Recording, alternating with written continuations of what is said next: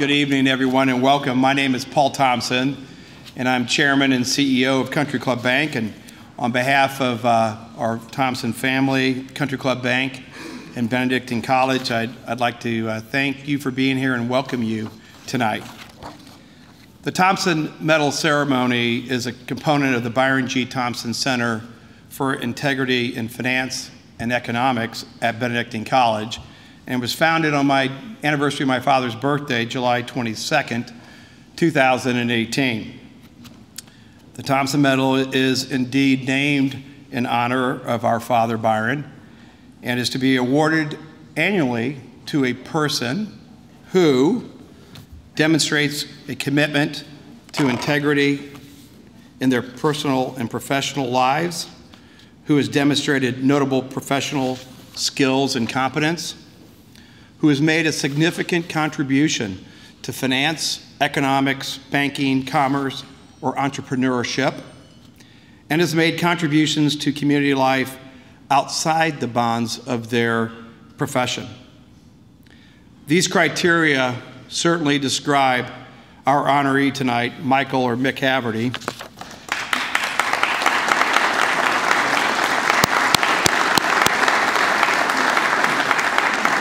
And we're thrilled you're here to accept it, Mick.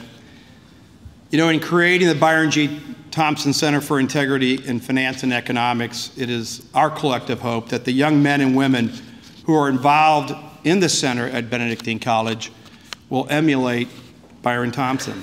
We hope that his legacy will serve to motivate and to inspire other Ravens to be faith-filled people of integrity whose own principled leadership will leave an indelibly positive impact on the world around them, not unlike the influence that Byron left on his family, his friends, the industry, and the community. So it's now my pleasure to welcome the president of Benedictine College, who can tell you more about the college and tonight's proceedings. Please join me in welcoming President Stephen D. Minnis to the stage.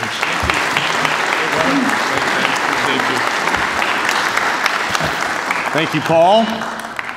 It's an honor to be here. What a great night. What a fantastic crowd. Really appreciate that. I love the adornment here. That's kind of a big banner, don't you think? I've been asking if they'll keep that up for a while. People from the plaza can see it here. It's really an honor to share the stage with such luminaries as the Thompson family, Mick Haverty and Esther George. Thank you for your character and your commitment to the values that made this country great. So thank you for that. Mick, you're an inspiration to our students, to the people in this room, and to me personally. And Esther, you're a model for what sound fiscal policy should be. Your fiscal philosophy always had Midwestern main streets in mind, and you never strayed from your strong roots. So thank you for your service to the Kansas City family. Benedictine College is represented tonight by many here.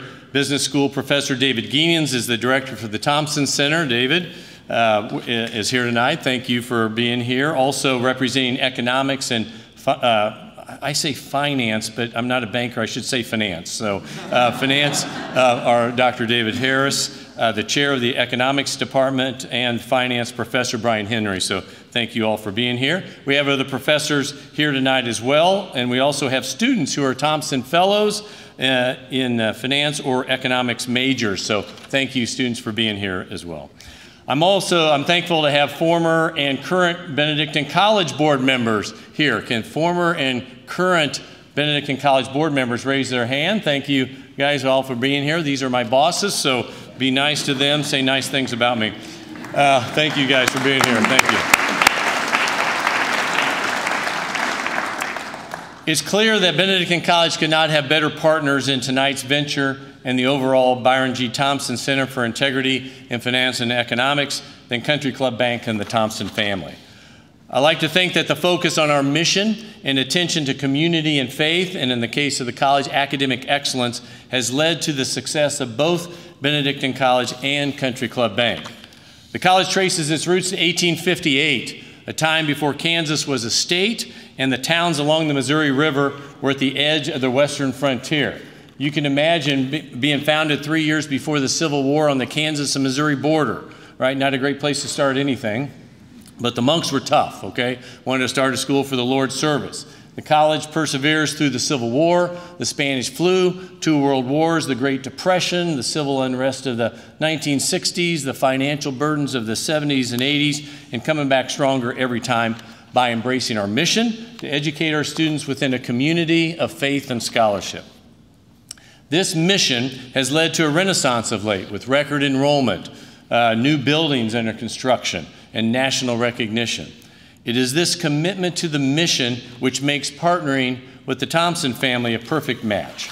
The hope for this country lies in our young people, and Benedictine College, along with the Thompson Center, will equip graduates with the skills and understanding to take up leadership positions in society and help transform culture in America. One of those students who is benefiting from a Benedictine College education in the Thompson Center is here tonight. John Welty, a junior majoring in economics, Byron's major, and philosophy. So please welcome John Welty.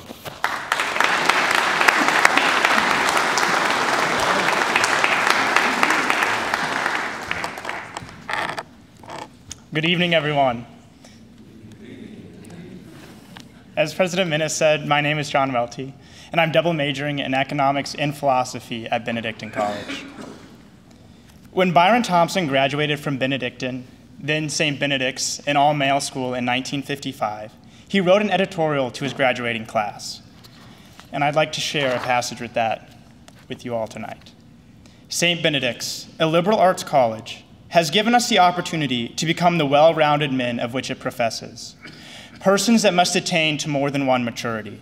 Not only have we had the opportunity to gain physical, intellectual, emotional, and social security, the aims of every educational institution from the primary grade to the university level, but moral and religious maturity as well, the latter two being the most important of all.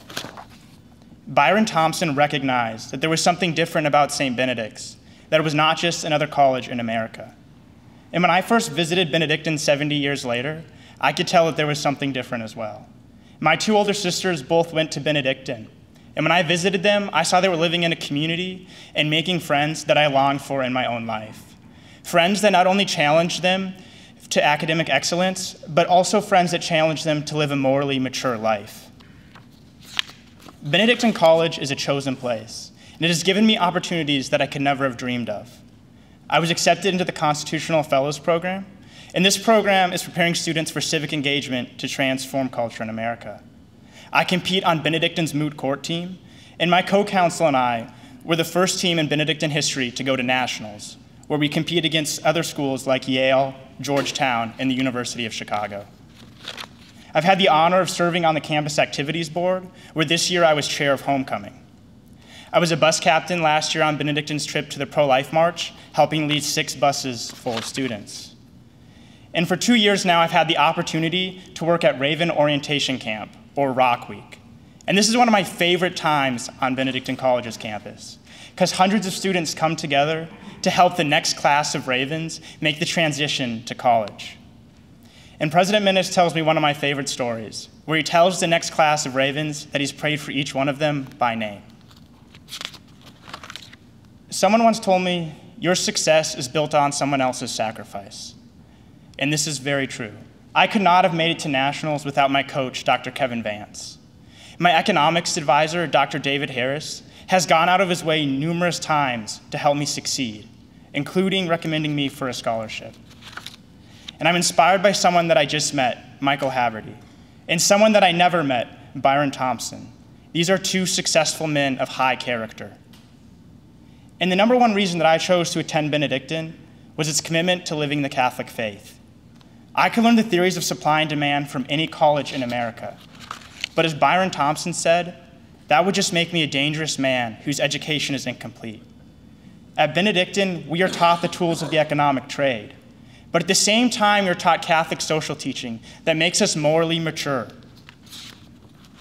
Pope John Paul II said, Marxism is not the answer. But he also said that free market mechanisms that become the only point of reference for social life is not the answer either. Instead, it is free markets and people of virtue that will make a successful society. At the Thompson Center, we are committed to fostering business practices that support the free market system that made this country great, rooted in faith and virtue.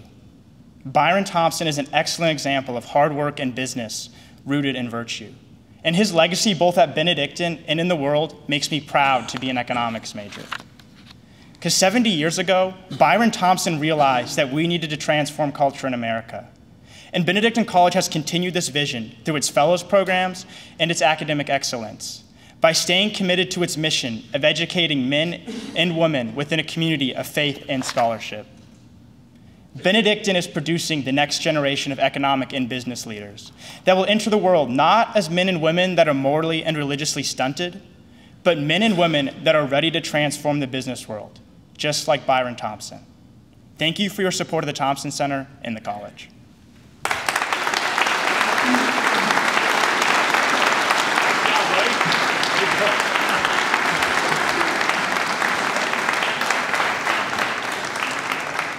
Good job, John. John is most well known on our campus because he plays me in videos at the beginning of the year. You want to stand up and show him what you do in the video? You don't do much. Go ahead. I just have to point out. Nice job. Proud of you, John. He's just one example of the outstanding students we have at Benedictine College. They're truly making a difference in their communities and their workplaces in the world, so thank you. Each year, Benedictine College and the Thompson Center award the Thompson Medal to an individual who demonstrates a commitment to integrity, has notable professional skill and competence, whose achievements have made a significant contribution in finance, economics, banking, commerce, or entrepreneurship, and who exemplifies Byron Thompson's ideals. The recipient receives a medal cast with a likeness of Byron Thompson and has an endowed scholarship established at Benedictine College in the recipient's name, which is awarded to each year to a Thompson Fellow. It is now my honor and pleasure to introduce tonight's recipient of the Thompson Medal, a leader in the corporate world of international transportation who certainly meets the criteria. Michael Haverty, or Mick as he is known in his native Atchison, started his college career at Old St. Benedict's College, now Benedictine. He was educated by the Benedictines through grade school and high school in his first year of college, but when St. Benedict's dropped football, Mick moved on and graduated from the University of Louisiana Lafayette. He earned a master's in business administration from the University of Chicago and returned to Benedictine in 2008 to receive an honorary doctorate of humane letters. This, of course, surprised many of his friends, knowing of his competitive nature, because Mick was very rarely wrote humane letters, is what they said. He's a fourth-generation railroader who began his career as a switchman and brakeman in 1963 for the Missouri Pacific Railroad in his hometown of Atchison, Kansas. In 1970, he went to work for the Atchison, Topeka, and Santa Fe Railway, and he spent 21 years at Santa Fe and was elected as one of the youngest presidents in their history in 1989. In 1995, he's recruited to run the Kansas City Southern Railway, and in 2001, he became the chairman, president, and CEO of Kansas City Southern. He retired from Kansas City Southern in 2015 after a 20-year career with the company. His roots have stayed at Benedictine, though, and he and his wife, Marlis, have been leading donors to many projects. Today, one of the central buildings on our campus and a main gathering spot for students is the Haverty Center. He and his wife, Marlis, also funded the new baseball stadium at Benedictine College. This collegiate Gothic facility is named Olson Stadium after Marlis' father, Kenneth Olson, a former college teacher, coach, and Major League Baseball scout.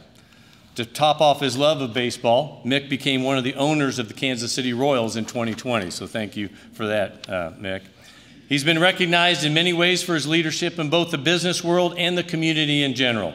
He was named the Railroader of the Year in 2001 by Railway Age magazine, Entrepreneur of the Year in 2008 by Ernst & Young, and Executive of the Year by the National Industrial Transportation League and Logistics magazine in 2014. He entered the National Railroad Hall of Fame in 2012. It is now with great pleasure that we award the Byron G. Thompson Center for Integrity and Finance Medal to Mike Haverty.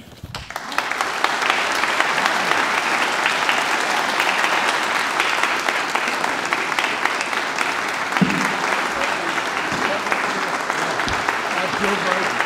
That's right. We're turn here, we're going to get a picture here.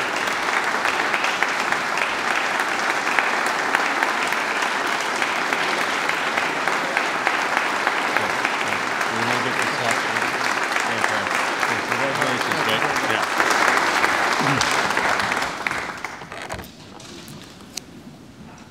Well, thank you very much. It's going to be a very hard act to follow with this young, handsome Benedictine college student. Now you get to hear from an old railroad guy. So anyway, I want to thank all of you for being here this evening. It certainly means a lot to me. And of course, my wife, Marlis, is here of 57 years, and two of our children are here, and one of our grandchildren. Our son was here earlier, but it is our granddaughter's birthday, so it was more important that he take care of her than listen to his old man, which he's, anyway, it's great to see so many people here and so many members of the Byron Thompson family, and so many other folks out here that are friends and acquaintances and people that I've known for many, many years. And of course, Esther George is going to be the keynote speaker tonight, and I know that you came to hear her talk about the economy, so you really don't want to listen to much that I've got to say, so I'll try and keep it short here. First of all, when Steve Minnis called me and asked if I would accept the Byron Thompson Medal, I didn't hesitate. I immediately said that I would. And under ordinary circumstances, after being retired and spending 2 decades before getting awards and serving on boards, being honorary chairs and chairs of various events and so on, we've kind of turned those things down. But when it came to the Byron Thompson Medal, I didn't hesitate. First met Byron in 1995 when I came here as president and CEO of Kansas City Southern Railway, and he was recruiting the Haverty family to a bank at Country Club Bank, and so I met with him. We immediately hit it off because we had a connection. He was from St. Joe and I was from Atchison, then the Benedictine connection. But it wasn't long after that that I understood that Byron was not only a great business banking man, but he was a great man. He was a very deep, religious Catholic man that cared very, very much about his family. One of the top family men that I've ever met in my lifetime. We wanted him to go on the board of Kansas City Southern Industries. He was kind of reluctant to go on a publicly traded company board. But when we spun off the financial assets of Kansas City Southern Industries back in 2000, July of 2000, he agreed to come on the board when I took over as chairman, president, and CEO of the new company that we dropped the industries and called the Kansas City Southern. It was a railroad holding company with investments in United States, Mexico, and Panama. And that 4 years that he served on the board was a very, very tough time. There were many days that I wasn't sure that the company was going to survive, but we laid all the groundwork, and from there on, then the company began to get stable when we took over the ownership of the concession in Mexico in 2005, and so things began to move ahead. So when Steve called me, he said, Mick, this event is on April the 13th, and 13 is your lucky number. So you got to make sure that you get the medal at this event. And so you might wonder, how is 13 a lucky number for an Irish guy, that's very superstitious about things. The reason is, I said that when we spun off the financial assets of the company, that was on July 13 of 2000. So 713 is not really lucky numbers for an Irish guy. And during the first few years, I began to wonder if it really was going to be able to survive. But once we took over control of Mexico in 2006, when I got to the point in 2013 when I was getting ready to step down as an executive of the company, I decided that 13 was going to be my lucky number. So I put in my email address, havertymick13@gmail.com. So anyway, that became my lucky number. And so why was it so lucky? I will tell you that back on July 13 of 2000, when the company first traded as a pure railroad holding company. At that time, nobody wanted to own a railroad. That was the .com era, and we were the smallest one, and nobody thought we were going to survive anyway. So the stock price was $5.75 on that day, and the value of the company was a total of $325 million. So over a period of 21 years, that was the lowest that it ever was. And that's why in 2013, when I got ready to step down, things were getting much better. Company was growing, we paid down our debt, we were investment grade security and so on. And again, that's why I chose 13. So anyway, then in 2021, Canadian Pacific made an offer to merge with Kansas City Southern, and it is going to take place. In fact, it's going to take place tomorrow. And so they paid the shareholders for every share of Kansas City Southern stock $300 a share, and the enterprise value of what they paid for the company was $31 billion. So.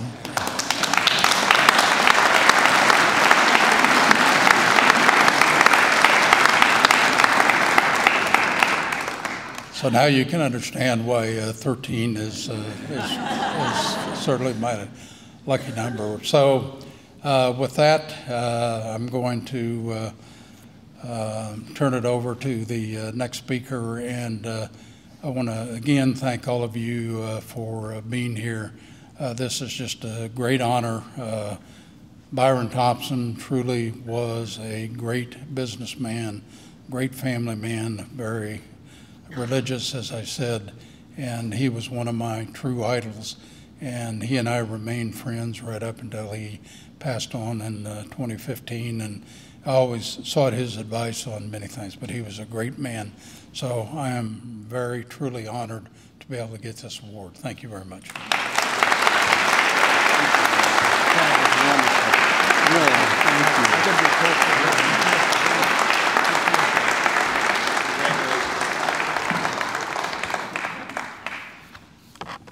Well, first of all, Mick, let me just say, I know my dad is looking down from heaven, and he's got a big smile on his face right now. And he did cherish the relationship and your friendship, both professionally and personal. It meant a lot to him. And I didn't know all the details that you just shared about Kansas City Southern at the time and the difficulties it may have been going through at the time that you shepherded them through so successfully. But I do know this. I know that my dad enjoyed that experience immensely. And he was always a person, he would say, you got to learn something new every day. And so I know he enjoyed that experience because he learned a lot from it. But I also know he enjoyed it because of the association with you. And thank you for your kind words about him. 13 was kind of a lucky number for, I'd say, our family too. We have 11 kids plus mom and dad. That makes 13. So, it's not bad. And in fact, we're dating myself a little bit here, but some of you may recall the age of CB radios. And so our family's handle was the Banker's Dozen. Yeah, let that sit in there for a second. Yeah. Anyway, so you honor us as well, Mick, in accepting it. And thank you for your kind and thoughtful words about my dad, who we miss, and just a fantastic person, and we feel privileged. I know our family to have been raised with a great dad, a great mom, Jeannie, and so we're thrilled to. And personally for me to have worked with my dad since basically getting out of college in 1984 was a tremendous gift. So thank you. And but now on to our speakers, Mick referred to here, and it's my pleasure to introduce our keynote speaker tonight, Esther George, who I had the opportunity to work with and serve on her board while she was the president of the Federal Reserve Bank. And as a president of the Federal Reserve Bank, she led a workforce of more than 2,000 employees who supported the organization's role in national monetary policy, financial institution supervision, and the provision of payment and financial services to depository institutions and the U.S. Treasury. She joined the Fed in 1982 and served much of her career in the Division of Supervision and Risk Management. She began by becoming a commissioned bank examiner and eventually served for 10 years as the district's chief regulator. In that capacity, she was responsible for the oversight of the district's state-chartered member banks, nearly 1,000 bank and bank financial holding companies, as well as the bank's discount window and risk management functions.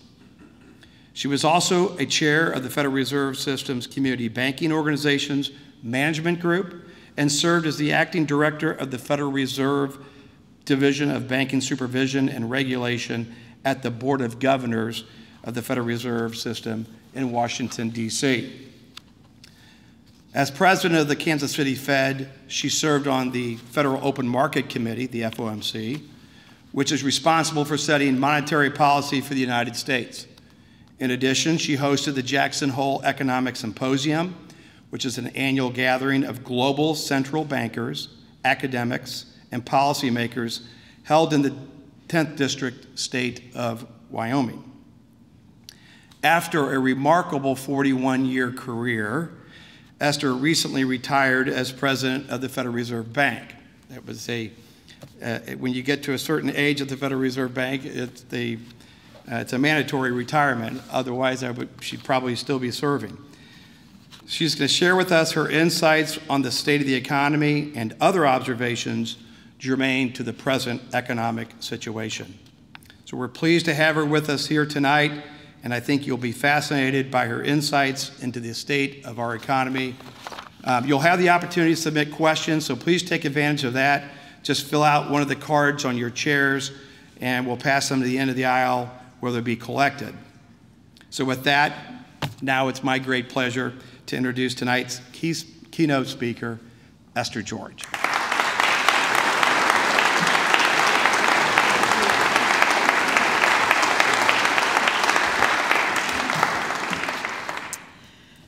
Well, first of all, thank you very much, Paul. What an honor to be at an event like this, to see the importance of integrity elevated here, and Mick, to see you be recognized for that. Paul, I want to also just recognize you and the Thompson family. You did serve on my board. You brought that integrity with you, which is so important to the work that the Federal Reserve does. And your dad was a special person, for sure. I worked for Byron Thompson before I really knew who he was. I was a teller, a gopher at one of his banks in St. Joe, doing whatever they asked of me. But as I got to know him more later in my career at the Fed, what a tremendous supporter. An example of leadership, and someone that when you offer this award, I can tell you firsthand, it means a lot. And I do want to say, Mick, to you, really, what a well-deserved recognition for someone that I think has done more for this city than many people appreciate. Every day in my office at the Fed, when I would look down at Union Station, I was reminded of how important transportation was to actually having a Federal Reserve Bank located in this city. The organizing committee came around and said, wow, this city looks like it is focused on the future. It is putting together transportation. It's a hub of commerce. And they decided to put it right there. And you certainly have been a leader in your industry, your vision, your long-term thinking, and again, your integrity. So you are someone I want to thank for your support of me, the role model you've been in many ways, and I hope you and Marlis both continue to do well, even as you do good in our community. So again, congratulations.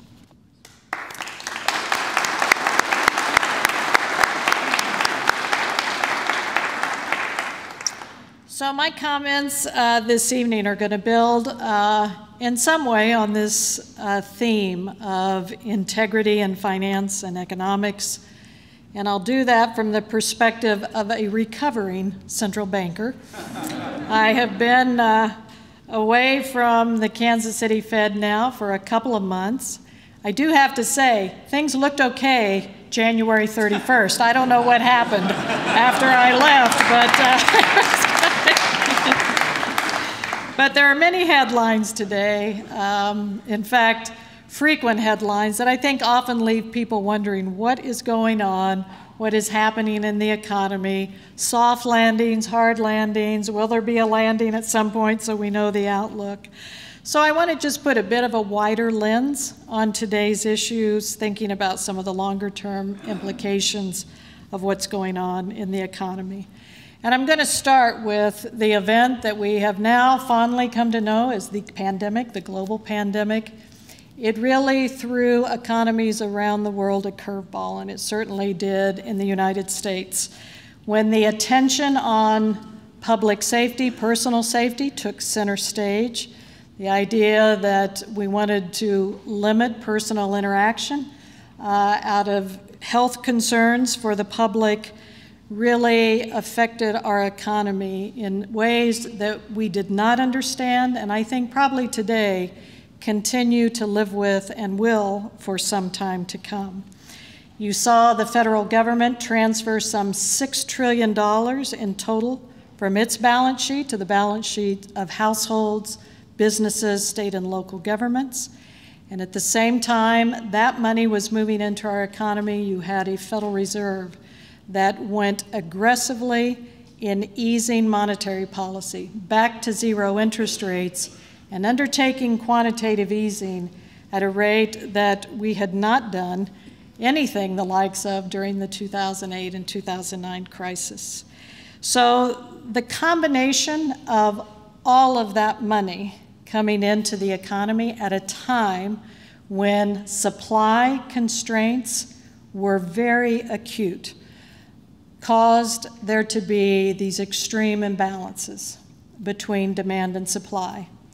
And John, you're going to be a terrific economist, philosopher. We could use more philosophy at the Federal Reserve, I would argue. But you know well that when you get a kink between supply and demand, you get one thing, and we are living with that today, and that is high inflation. The high inflation really took the Federal Reserve by surprise, and it is a point today that has challenged the credibility of the Federal Reserve and questions about the integrity of the institution in terms of what was going on, why didn't people see this inflation sooner, and of course what's happening with a very aggressive response to that today. I was in New York last week, and someone said, well, but you had the best of intentions, and you can't criticize people with good intentions. And I immediately thought of a phrase that my dad would often say about good intentions, about paving roads to certain places that get you there. So I will just say, of course, no one had any ill intentions in these actions, but there are consequences, and today we are experiencing some of those consequences with an inflation that is proving to be not transitory, not really temporary at all, but very persistent. And there are some reasons for that. At the same time that the Fed began to recognize this policy miss, it began to move very aggressively. If you think back to just 1 year ago, March of 2022, over the last 12 months, the Federal Reserve has raised interest rates some 500 basis points. And it has begun very aggressively reducing its balance sheet as a way to get ahead of inflation expectations setting in, as a way to get ahead of people beginning to think, oh, inflation now, 3 years out, 5 years out, which of course was the policy era of the 1970s, when Paul Volcker had to take some very, very drastic moves to try to change that psychology for people that embedded that. So there are 3 things I wanted to touch on tonight in terms of how I think this economic outlook might unfold. There are things that I've said over the past year in many respects, and that is, even as we've seen supply chains begin to get better, the combination of very aggressive monetary policy still leaves us with a 5% inflation rate. That is well over the 2% that the Federal Reserve has targeted, is nowhere near being considered price stability, which is the Fed's mandate. And there are a couple of things that I look at that I think will continue to keep pressure on that inflation even as the Fed tries to respond. One of those is continued supply constraints, and I'm going to focus on labor markets there.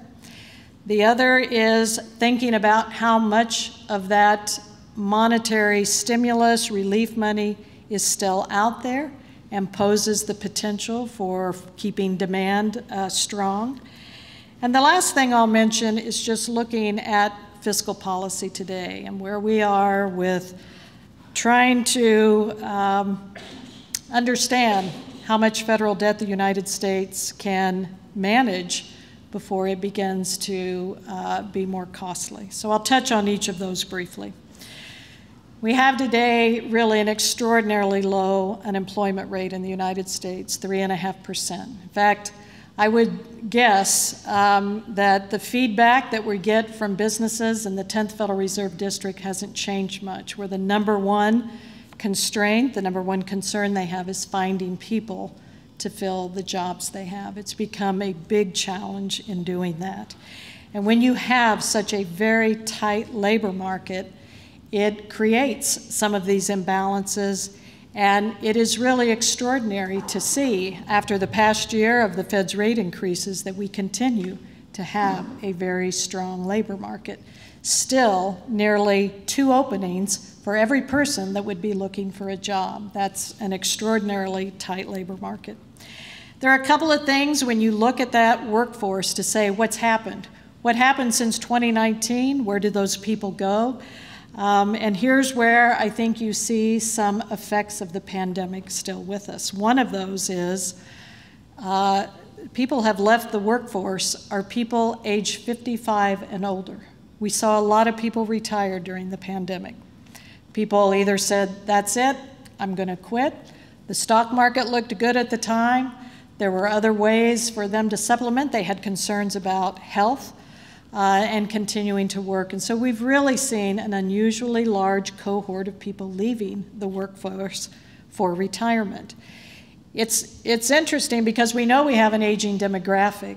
What I had not appreciated until we went through this period was how many people that retire that actually come back and take a job of some kind. Maybe not full-time, but they come back to work, and we have not seen the numbers come back to where they were in 2019. So unless something changes in a way that would cause an older cohort of worker to come back to the workforce, that will continue to be a constraint.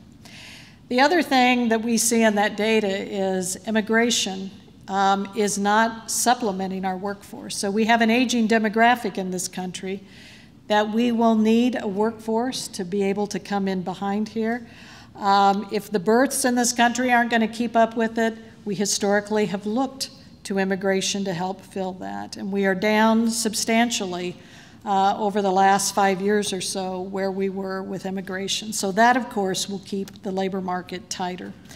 And the other thing that I find interesting is on the supply side of our economy, childcare has become a constraint. As capacity was taken out in childcare, and this was one of the first areas that we saw in the economy begin to shrink, begin to pull back because of health issues, that industry has not come back. And where it has come back, the cost of childcare has gone up along with inflation, and you find that people are making a decision about, can I afford childcare or do I sit out? There are many other reasons that people aren't coming back into the workforce, and you can go through surveys. They range for people that say, I just don't want to work, to some of these issues that I've talked about. So having a tight labor market is really creating some challenges in our economy right now. And when the Fed pushes hard on its interest rates to reduce demand, it is a way to try to bring that back into balance. When I look out at what might happen with demand, of the money that went out to households, to businesses, to state and local government, we are still sitting on about $1 trillion in excess savings in the economy. And we've watched for some time to say people may become more cautious, and hang on to that would make the Fed's job easier as it raised rates, to see that demand come off and inflation come down. And so far, people are showing a real propensity to continue to spend. And how that next $1 trillion of excess savings begins to unfold, I think, is going to be important. We saw the big shift of people spending less on things. Again, remember during the pandemic when you couldn't travel, you couldn't go out, people began to buy gym equipment, remodel their houses, began to put a lot of demand on manufacturing. Today we see manufacturing slowing. We see some of those sectors of the economy showing signs of inflation slowing, but on the services side of our economy continues to be very sticky and very persistent, because people are traveling, they're going out, they're taking advantage now of being able to do things that they weren't able to do over the past few years. So the question of how much more the Fed will have to do to get that demand with that supply constraint back in order, I think remains to be seen. The last thing I'll mention has to do with fiscal policy, and this is something that I intentionally did not talk about before, because there is an unspoken rule between monetary policymakers and fiscal policymakers, which is you stick to your knitting and we'll stick to ours. And since I'm no longer bound by that rule, I want to just make an observation. It looks like this will be the 20th consecutive year where Congress will not set a budget in a timely way. We are halfway through the year, and we are looking out over the next decade, the debt in the United States exceeding the size of our economy. Already we are seeing interest expense is poised for the next 5 years to exceed some of our largest spending categories like defense and Medicaid. And for the U.S., I think people have generally thought that's not going to be an issue for us. We're the world's reserve currency. We have a lot of flexibility in terms of people demanding our debt. But I've never been quite convinced that that assurance would be long-term if we didn't pay attention to the integrity of how we set our spending relative to our expenditures. And we know in this country, I just got my red, white, and blue card. We have an aging population in the United States. The demands on the services offered are going to continue to grow. And so it will be important, both from a standpoint of interest rate policy, of decisions that have to be made about spending and taxation, that those issues get addressed and that we not leave them for a next generation to have to wrestle with. So the state of the economy is in flux, I would say. The imbalances that emanated from the pandemic have not fully been resolved. I think it will take some time to do that. And I think particularly in focus, we'll be looking at the workforce in the United States. As the Federal Reserve makes decisions about how high it will push interest rates, how long it will hold them there, the job does not get easier, it gets harder. And the reason it gets harder is because to reduce demand means that that labor force is likely to experience more unemployment. If you look at the Federal Reserve's forecast, you will see that by the end of the year, there is an expectation that the unemployment rate will rise. And that, of course, was one of the challenges of the 70s and 80s that caused the Federal Reserve to pull back and not get inflation under control until it was too late. My hope for my colleagues is they will see their way through to tackling that important issue. So Mick, again, congratulations. It is an honor to be here to address this audience, and I look forward to your questions and any other thoughts you have. Feel free to pass them on. Thank you.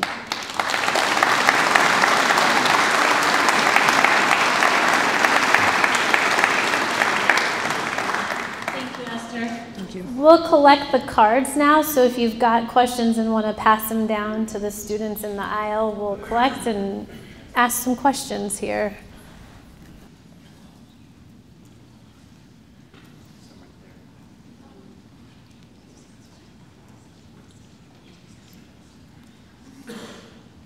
All right, I'm going to start with one that I read ahead of time so I could and then catch up. So as we are here at Country Club Bank, could you tell us a little bit about the status of the Fed now and its impact to banks, community I'd be banks? happy to. So the payment system in this country is one that continues to evolve. And when I talk about the payment system, I mean everything from the cash that you may still carry, some of us do in our wallet, to other ways that we make payments today. And as you know, it will not surprise you that speed has become the name of the game, and technology allows payments to move more quickly. One of the things the Fed began to look at more than a decade ago is how many technology companies were beginning to take bank customers and say, you can run your payments on my rails. And the American public has come to expect, when I make a payment, I can trust that that payment will be sound, it will get to its destination, and it will do that in a secure way. And the Federal Reserve has historically played a very important role in doing that. We've done that for years in the check business. We've done that for years in direct deposit, in wholesale wire systems that run money around the globe. As we saw this proliferation, though, taking place outside the banking system, it did raise concerns about the safety, the accessibility of those payment systems, and the pricing of them. And so the Federal Reserve made a decision that as it saw the largest banks begin to develop a real-time, it's instant payments that settle as soon as you push the button. I'm going to give you an example. Many of us have used Venmo to move money. And you can push the button on your phone and you can see that it's going to someone else. But that money is actually settling on some old highways that we call ACH, or direct deposit. And so there's a gap there. And during that gap, a company like Venmo is holding your money. And it's one of the largest banks in this country, if you were going to compare it to a bank, uninsured, not regulated. And so the Federal Reserve decided it would provide this functionality that the public seems to want, that actors like Venmo and others can take advantage of, where when you push the button, that money can run, but it will allow the banks to also provide their customers this facility. So that's going to be launched this summer, later this summer. The Kansas City Fed was very involved in that work, both with my role in overseeing the development of it, as well as a team of people there that worked with the banking system to understand what they would need to do that. So continued modernization of our payment system, and we think it's important that safety, accessibility, and security of that payment system be up front. All right. Digital currency, cryptocurrency. What does the future hold in terms of crypto and Fed monetary policy? Well, that one's a little murkier. So cryptocurrencies have been around now going on 15 years. If you've read the book Digital Gold, when Bitcoin was first founded, I think a lot of people at the time thought this will be like the tulip mania. This will be a flash in the pan and will be gone. And it has persisted. It's had some problems. It's had some volatility in terms of huge losses. People have lost a great deal of money investing in cryptocurrencies. And yet it continues to have a life of its own. One of the things I hear from people that are quite invested in cryptocurrency is their lack of faith that the federal government will make the dollar sound. And so they're looking for other avenues to do that. Some think of it as a new form of payment system, that you can send money across borders and eliminate some of the foreign exchange friction and cost. Regardless of that, it has been a risky asset so far to look at. And you have seen central banks around the world looking at ways to take that kind of responsibility on as a digital currency. Sweden was one of the first banks. In a country like Sweden, people have by and large quit using hard currencies, and they were looking for a way to make it easier for policymakers to understand how much money is in the economy by creating their own central bank digital currency. The United States is also looking at that. The Federal Reserve noted a couple of years ago that they would look at a digital currency. Not with much enthusiasm, I would note. A lot of people saying, well, the US should do it because China's doing it. And I will just tell you, China's motives, I suspect, are a bit different than what they would be in the United States. So I think it's something to go slow on. I think it's something to pay particular attention to. What is the problem? What is the societal benefit that comes from this? And I think there's still more work to be done to arrive at that.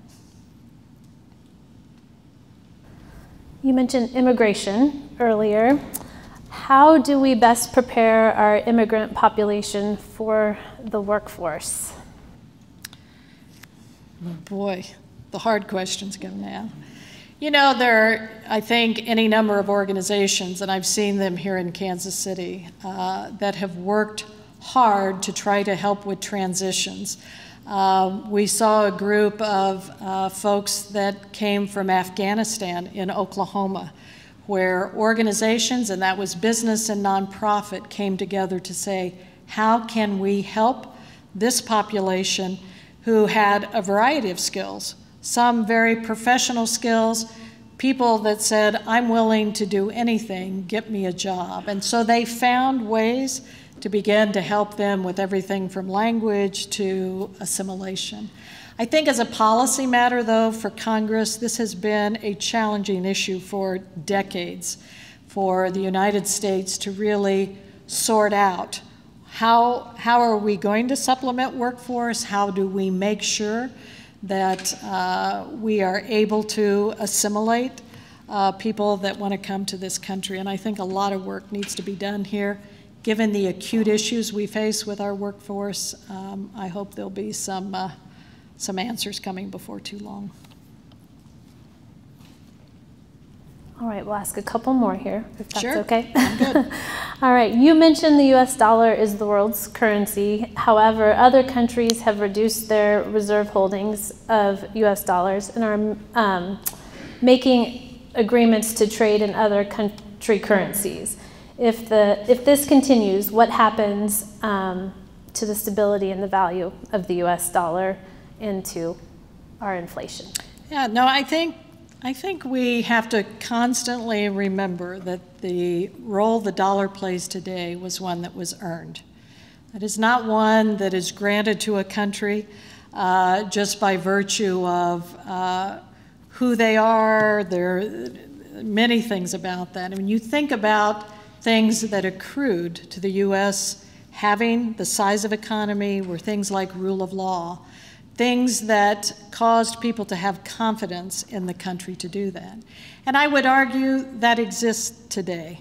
I see some of these pacts forming. I see a lot of interest in trying to unseat the dollar as a mechanism for trade, but I'd be hard-pressed, just based on the interactions I've had with people around the country, to find people that would say, yep, I'm willing to put my hard-earned money in this country versus the United States. So again, I don't take that for granted. I think the U.S. will have to continue to address its issues, its fiscal issues for sure, thinking about how rule of law works in this country, how we manage to continue to be an economy that attracts capital. But it doesn't mean others aren't looking to unseat that in some way. So we've had a lot of good questions here, but this is a little softer and a little bit more fun. What is your fondest career memory or experience from your time? Oh, I had many. You hang around 40 plus years, you get to experience a lot. I will just tell you, and you hear many people say this when they retire, such a privilege to work with a group of people at the Kansas City Fed, to work for leaders.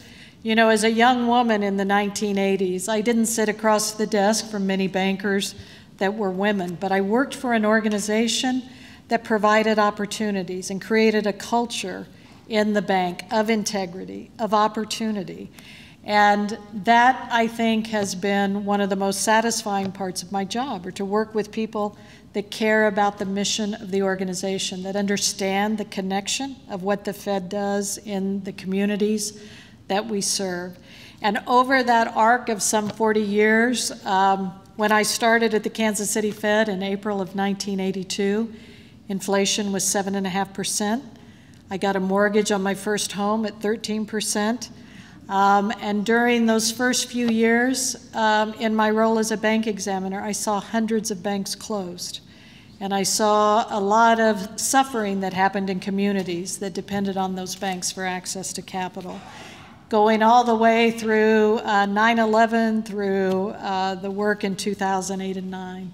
But the constant, I think, across all that was the opportunity to work with people that really cared about the mission, they understood the region that they served, and they did that with integrity, which is a great theme, Steve, to have come out of your college. So. Thank you so much.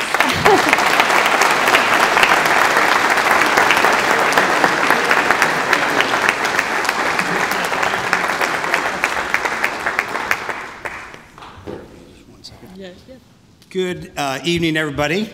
I'm Chris Thompson, number 9 in a series. And the good news is we're about done here. You're not going to have to put up with me for very long, but we wanted to mark this wonderful evening and our special guest with a little something here. Excuse me. I was told that it might have been handed to me, but I had to go find it. So let me just describe this as a party in a box. And one for you. Thank you. And one for you. So Irish whiskey? It very well may be. We're gonna make sure of it by the time we close, by the way. So thank you both very much. Appreciate it.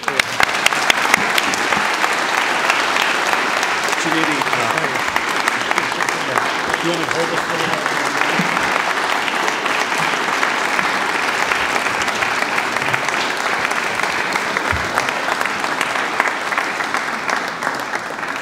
I wasn't lying when I said that I'm going to be the last moment between you and a nice libation. So let me just officially say to Mick and Esther and John and Steve, thank you for a wonderful night. And by the way, Mick, I'd not heard the wonderful story about Lucky 13, which I've always thought, if I was going to write a story about life growing up in our house, that was the title, Lucky 13. 13 is a lucky number to us. And for all the ups and downs, it's always been really wonderful. And you are to be congratulated on overcoming. I'm going to get you a bumper sticker that reads, I beat triskaidekaphobia. Ask me how. The irrational fear of the number 13. That's one of those Jeopardy questions. You're like, when is that ever going to come in handy? And here I am standing here. I thought, oh, I know what triskaidekaphobia is. So there you go. I'm going to get you that bumper sticker. But again, thank you to everybody for being here tonight and being a part of this amazing program.